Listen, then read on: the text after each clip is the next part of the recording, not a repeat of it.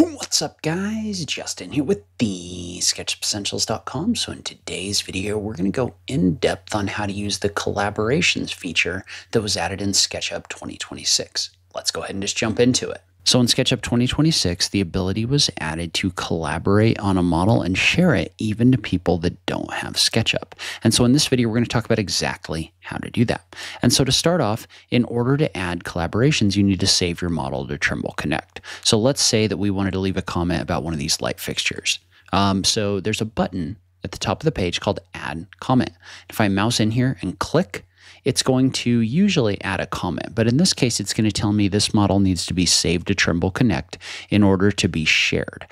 So basically, this is only going to work on Trimble Connect models, which kind of makes sense because people do need to be able to access it from a cloud location. So we're going to go ahead and save this to Trimble Connect. And so we're going to go ahead and click on the Save button, and it's going to save this to the cloud. While we wait, if you do want to download this model and follow along, it's called the Sushi Restaurant by Max W, and you can find it in the 3D warehouse. Okay, and so now we're saved. And notice how this added a comment wherever we clicked. And so over here on the right-hand side of the page, you can see the comments that have been added right here.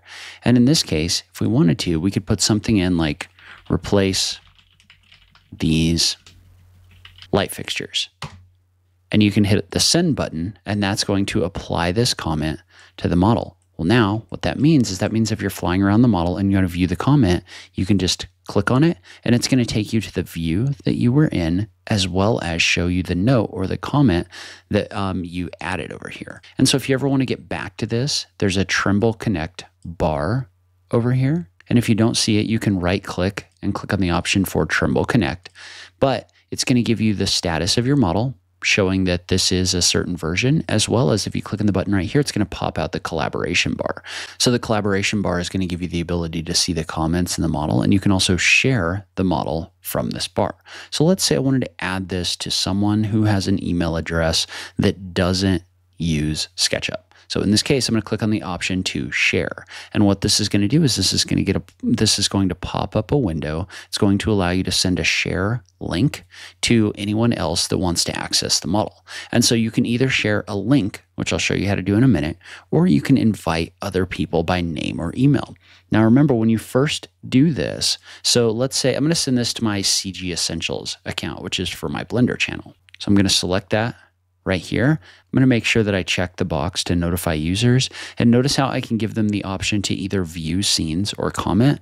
We'll look at a view scenes link in a minute, but in this case, I want to go ahead and I want to give them the ability to comment. And I'm just going to send a message, which is come look at my model.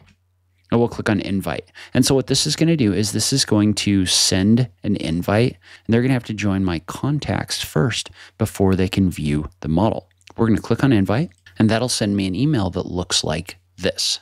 And so in this case, I can click on the option to join. And when I join, that's going to take me to the viewer where I can view the SketchUp model right here.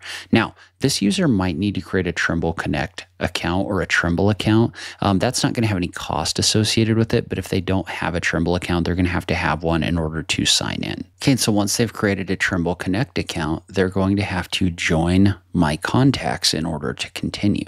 So in this case, I'm going to click on join, and this is all a verification, and it only has to happen once. After it happens the first time, then sharing with them is really seamless, but you do need to join that person's contacts as an additional security thing. So I'm going to click on the option for join right here. And so one more thing that's going to do is that's going to send an email back to my initial email address. And I'm going to have to, as the main or the admin of the model, I'm going to have to accept that person as a member of my contacts. And so I got an email back saying that there was a share request. As the admin, I'm just going to go to manage my sharing, and I'm going to click on share. And now they're going to be able to access the model. So now we can click on OK. And you can see how I get a list of the people on here that now have access to this model. And so then I can open the model and fly around in it. And that's a one-time thing, so you only have to do that once. And then after that, anything I share is going to be a lot more seamless. And so notice how, and this is a little bit difficult for me to demonstrate. I'll probably go to like a split screen in order to do this, but notice how I can see where my Justin account cursor is in the three-dimensional space. So we'll do kind of a split screen here, and I'll go ahead and I'll hide my tray just so you can see this. So notice how if I fly around like this, my cursor is going to show up on the other account's screen right here. So wherever my cursor goes on the left-hand side, you're going to be able to view that on the right-hand side. So if you have another person in the view, right, you can see where everyone is, and you can have multiple different people in the model at the same time. And so if you don't want your cursor to be seen, you can come up here and you can just click on the hide cursors option right here. But notice how in this view, I can access things like the comments by coming over here to the right-hand side, clicking on comments, and I can see the comment and also the view that we had in here, just like this. So any comments that I have inside of here by anyone are going to be able to see. So in this case, for example, if I was to leave a comment as the Blender channel over here on the right-hand side, so I can just click on comments right here, and I could just say, make this a different kind of wood right here. And I can click on this button right here. Well, that comment is going to now show up in here, and it'll also show up over here. So notice how now I can see that comment and I can click on it in the SketchUp Essentials window right here that I have on my desktop version.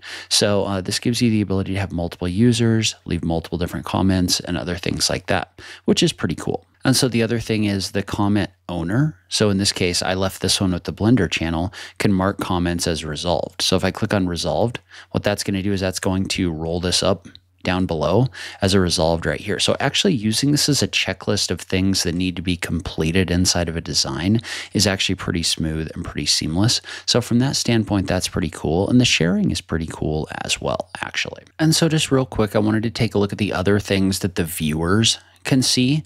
So this account right here is a view only account, right? I can't go in here and adjust the model, but what I can see inside of the model, if I make this a comment link, and I'm going to pop this over right here, is I can see things like entity info. So I can click in and select things and see their entity info.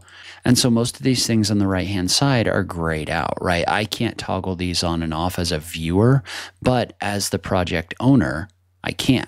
So if I go back into SketchUp right here, and let's say that we were to toggle on our shadows. So we're going to turn on the shadows bar. I guess it already is turned on. There we go. So I'm going to toggle shadows on right here.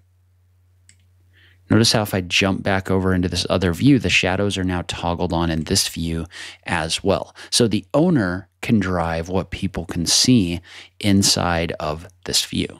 And so one other thing that's kind of cool is you can also direct people to click on their name right here. So if I click to follow right here, and I click to follow the Justin Geis icon. Well, now if I fly around over here on the left-hand side, they can also see what's happening in my view on the right-hand side. So whatever's happening in this SketchUp model right here is also being reflected everywhere else. And one thing I haven't tested, and we can go ahead and test this right now, is if I come in here and make a change to this model. So say that I was to add a different material.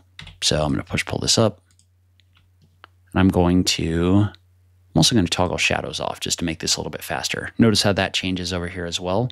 But say that I add a material. So I'm going to use my paint bucket tool, and let's say we made this a gold metal right here. So I'm just going to make this change right here. Then I'll click off of here. Well, notice how that change is also going to happen over here on the right. So this is truly like live viewing of the model, which is pretty cool. I can see some applications for that inside of meetings and looking at different options and things like that. So depending on the kind of collaboration that you're looking to do, this is actually something that could be pretty powerful if you are trying to do that like live viewing or presentation or whatever. Now, two other things that I want to point out. So first, and this is one that I really like, is I really like the ability to apply photos to your comments.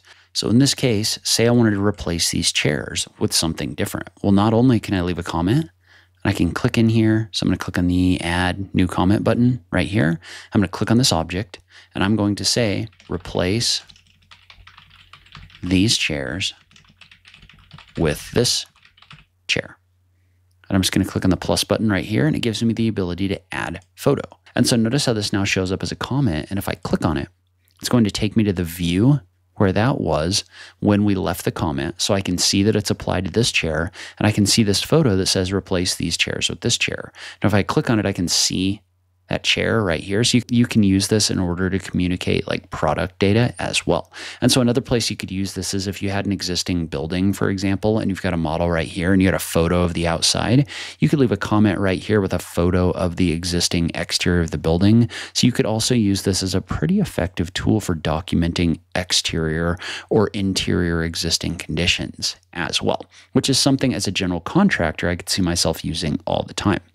If I had an existing model and a proposed model and I wanted to have a whole bunch of photos in here of different conditions, this would be a good tool to manage that. I have no clue as to the limitations of how many comments you can leave or anything like that. I've not seen anything about that, but I could definitely see myself using this for that. Okay, and so one other thing you can do, which is pretty cool, is you can also share a link that only allows viewing of certain scenes, right? So up till now, everything that we've done when we shared this is we've shared it with the ability to add comments, right? You've got a commenter right here, but let's say, for example, that I was to go in here and change this. So, or you could just use a link down here. So notice how I could do a view scenes or view model right here. So view model is going to give access with a link where you can fly around the model.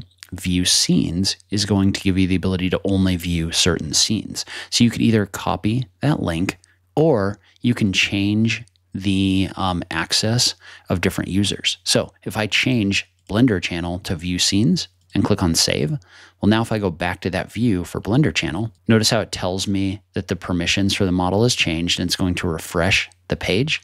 Well, when it refreshes the page, now I'm only going to have the ability to see what the owner wants me to see, which is going to be the scenes inside of the model.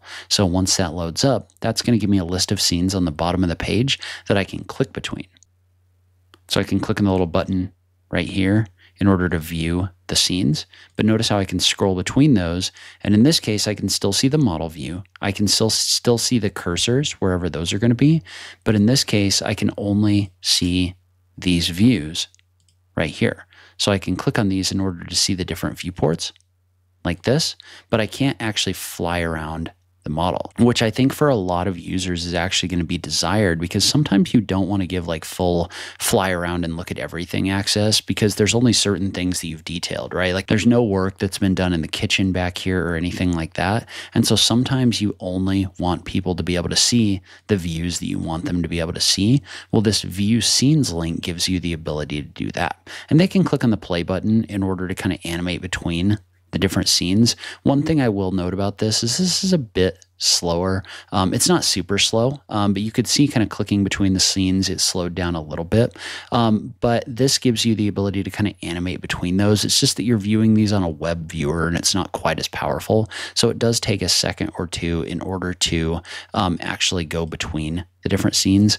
But this is an interesting application for me because I could create this kind of like on rails experience for people, which I actually see almost being more helpful for me than like the live flying around and giving people like a fly around link. The ability to pick what they see and then send that over is something that's extremely interesting to me. All right, so that should give you a pretty good idea of how the collaboration functions in SketchUp work. Leave a comment below. I'm curious, is this something you would see yourself using? Is this something you're interested in? I just love having that conversation with you guys. As always, thank you so much for taking the time to watch this, and I'll catch you in the next video. Thanks, guys.